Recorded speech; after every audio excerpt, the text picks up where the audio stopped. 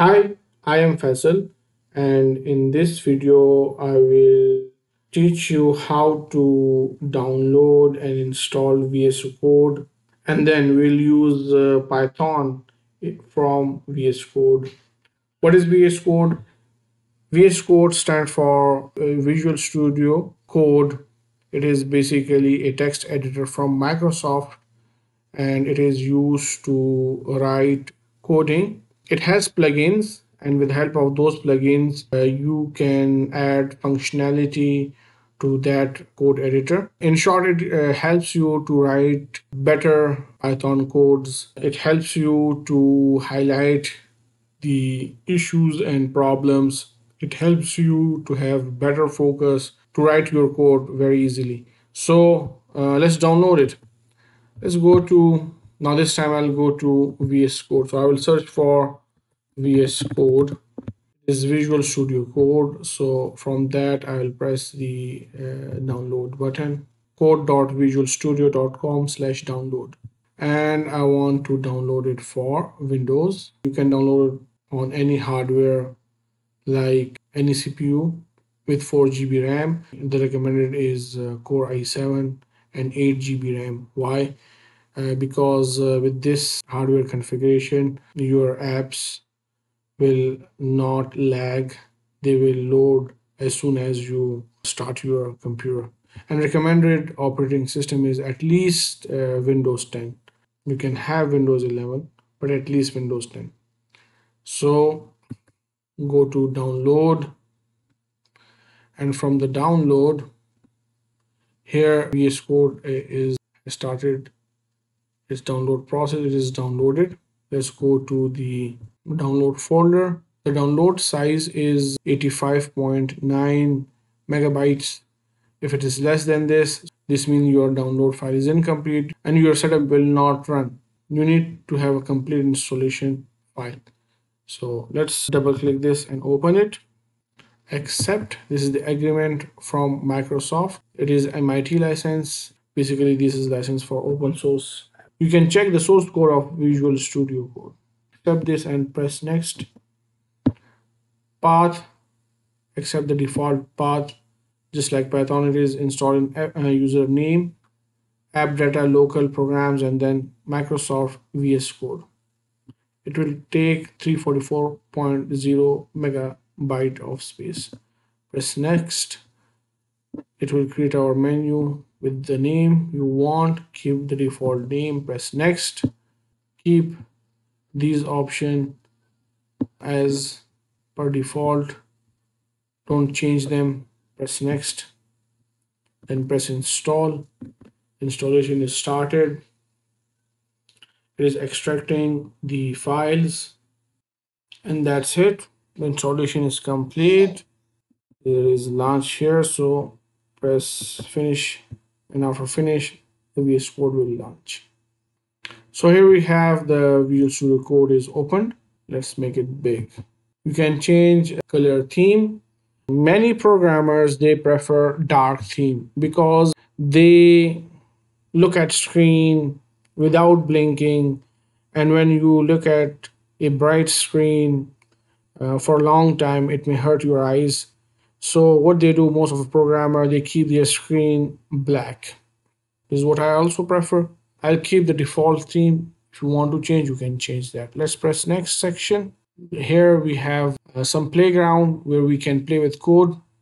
So want to code faster and smarter? Practice powerful code editing feature in interactive playground. Basically, VS Code has added some features with the help of which you can code very fast. Fast coding is basic feature of Vim editor. There is another editor which is also known as Vim editor. VS Code is trying to prove itself to be just like Vim or better than Vim. They have added features with the help of which you can code faster. You can check this thing, but you can check that later as well. So I'll go next. Side by side editing. What is that? That you have opened two views or two different windows, and you are editing. You have split the editor, and after splitting, you are editing two files, or you are having two views of the same documents, or you have two versions of the same document. So the shortcut is split. You can click on that. There are two options, vertically or horizontally. Better to have it vertically. Let's have a split editor. Our editor is splitted. So this step is one view and this is second view. Let's close this one.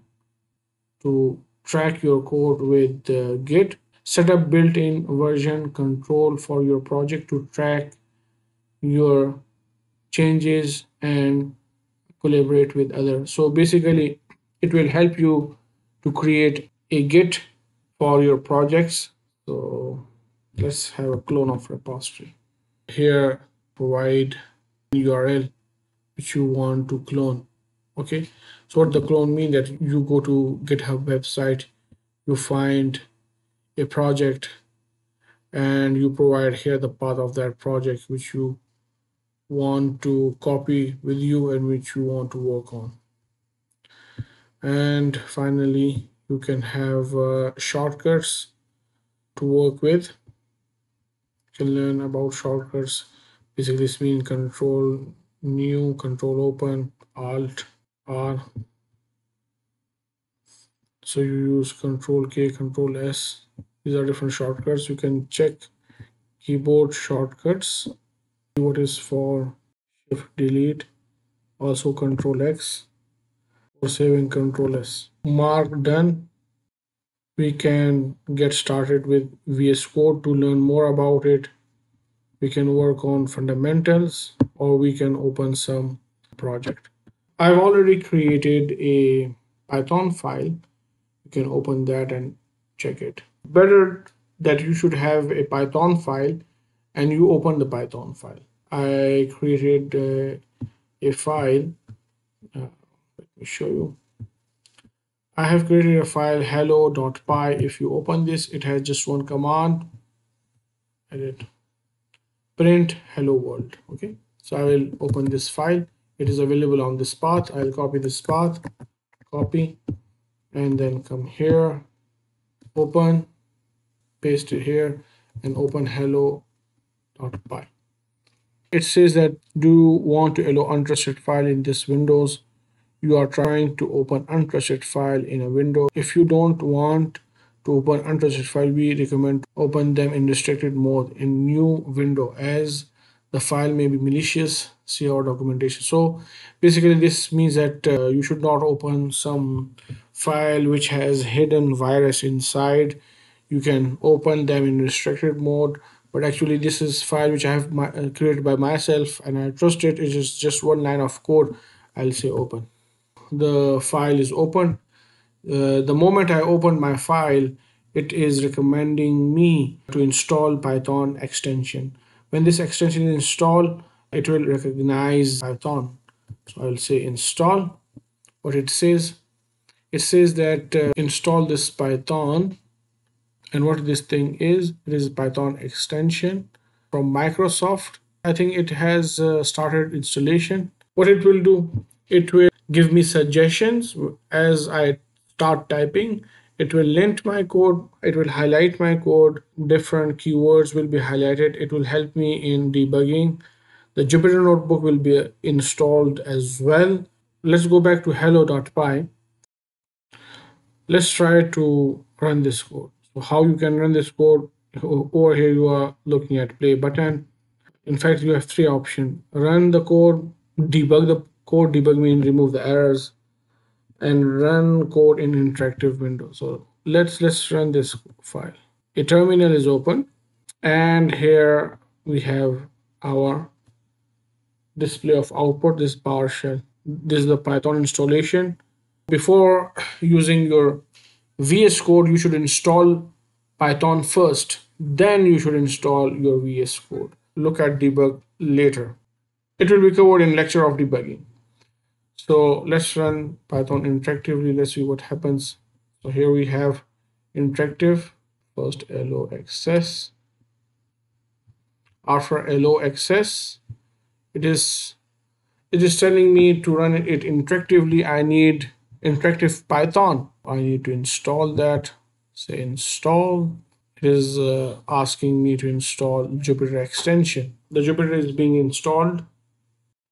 Interactive Python is another Python package in which the Python does not run as a whole file. Now it is installed.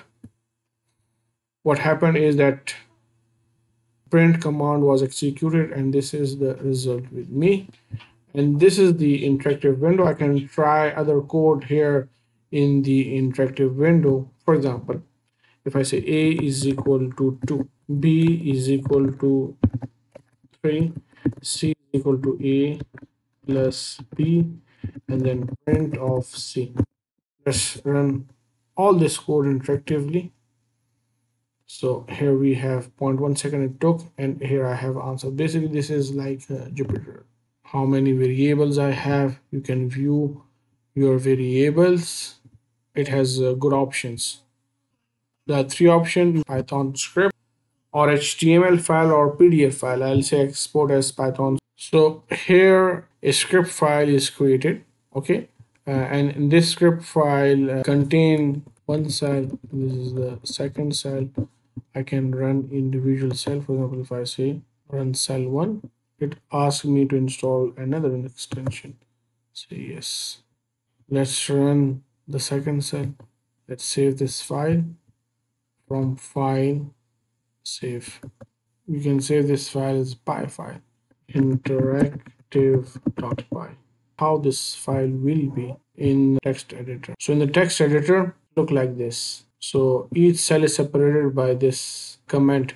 When you have hash and something, it is comment. So here when you have hash and double percentage, it means this is comment. You can also create Jupyter file, Jupyter Notebook. Let's give it a try. File, new file. Here I select notebook. So here I have now a notebook. I have a lot of windows, so I'll close some of them. I'll close the interactive window, this one. I'll also close this hello, this, all of them. I'll keep this window only. Now this is a Jupyter Notebook file. Why it is black? Because my theme is black. The commands will remain same. You can then run command here. Same command, hello. Run it. Let me go for Python environment. And from Python environment, let me use the recommended one, Python 11, this one. And it worked. Now let me add some text here. The beauty of Notebook is that in Notebook you can type text. Like you can type question for the mass m equals 3 kg. You can type question. You can create another cell, and this cell should be a quote cell. And then you can type f is equal to m static a, and then finally you can print f is equal to brackets f. It works. Variables you created, you can look for problem, you can look for Jupyter variables, and these are the variables which I have. You can close this window if you don't want to see. And here I have a notebook file. You can also save your notebook file from file, save, and give it a name. It should have IPYNB extension, and by default it will take this extension. You can give it a name, hello IPYNB, and save it. Okay, one thing more, VS Code from command prompt. Here I have opened command prompt, and here I'm on my user path. So how to open VS Code? Let me close this VS Code. I don't have any VS Code open, and write down code. And when you type code, the VS Code will open. From here you can open folder. I'll open this lab1 folder, and from lab1 I can, okay, so do you trust the authors of the files in this folder? Yes, I trust. I created it and I trust it. Here there are some walkthroughs, some helps which you can click, and it can help you. You can open back the files you created. You can also open text files. So I will open the last file which I created, notebook file. It is opening. It took some time and now it is open. So that's it. I hope you learned something new. In case if you already know about these things, and I'm also hopeful that you have learned how to install VS Code and how to use VS Code if you didn't knew this before. Thank you. In case if you have any question, you can ask in the comment section.